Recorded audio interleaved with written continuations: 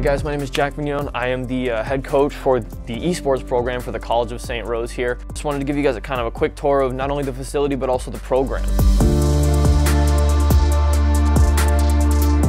So this is our esports arena.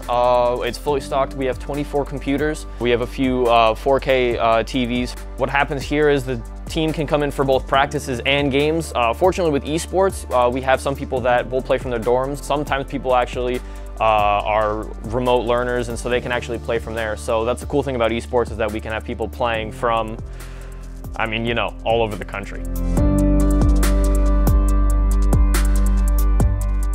So these are the monitors that we use. These are the PCs that we use. You know, we can run games like League, Overwatch, Rocket League, Valorant, you know, all the stops. We have Hearthstone on here. Some people like to play Minecraft on them, because who doesn't love Minecraft? The PCs, they're equipped with RTX 2070. They run great. The connection is always great. We just sometimes during the games, we make sure people aren't downloading things, running anything too big.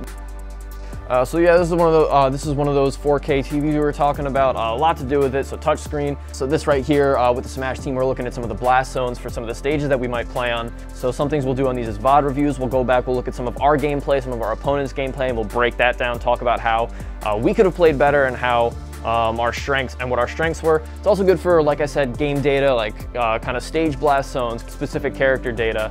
These aren't as much of times for playing, but this is more so looking and kind of analyzing. So these have been extremely helpful throughout the season for us.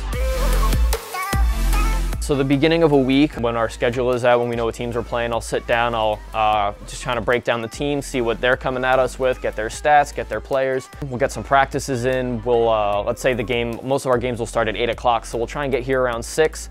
We'll warm up a little bit, play some of the games, and then we'll sit down, talk about just some things, maybe some things involving specifically with their characters, and then it's game time. That's usually what a typical game day looks like. On Mondays, that's when Super Smash Bros. Plays. Tuesday is Valorant. Wednesday is when we have Rocket League and Overwatch, and Saturdays are our League of Legends team.